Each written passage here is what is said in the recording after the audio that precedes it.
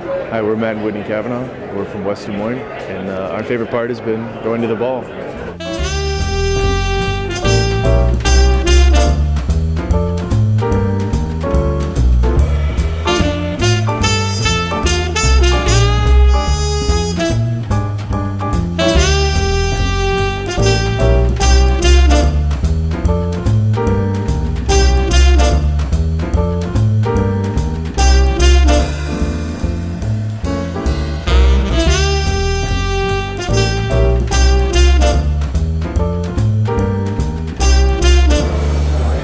Hi, we're Craig and Susan from Independence. Our favorite part of the day is meeting people we didn't expect to see down here.